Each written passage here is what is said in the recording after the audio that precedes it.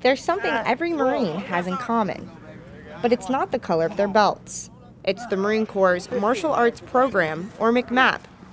The program is built on 3 disciplines. Mental, physical, character.